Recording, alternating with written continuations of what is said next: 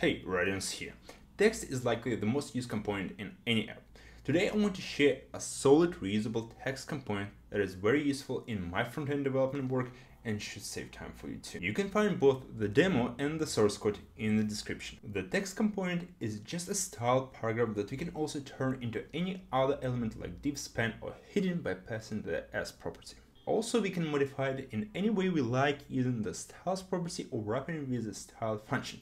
Because of that flexibility, it serves as a building block for other components. For UI consistency, we reset default browser CSS at the beginning of the text styling by removing margins and paddings and setting overflow wrap to break word to prevent text overflow from breaking the layout.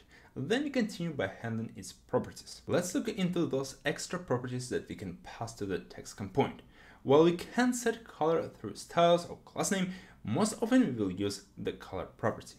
It's a limited set of named colors such as regular, supporting, or alert. We get the color through the getTextColorRecord function that in turn relies on the style component theme.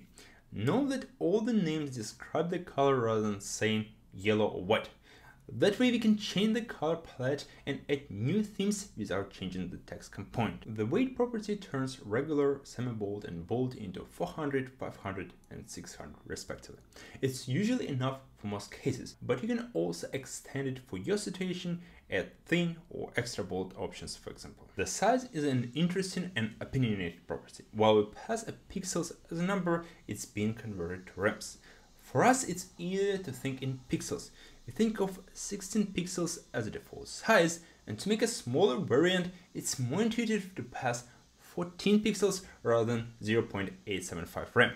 At the same time, we make the app more accessible by converting pixels to rems so that users can change the font size in their browser settings and the app will adjust accordingly. The height property represents line height and can be small, regular, or large, yet we are rarely going to use it. While some people prefer having variants for text, from my experience, I found it more practical to rely on properties like size and weight to create a variety of text styles. Yet, if your project would benefit from having variants, you can add it as a property and then have a record of styles for each variant. Finally, there are centered, cropped, and no-wrap helpers that are self-explanatory. To become an effective programmer, check out my productivity app at increaser.org.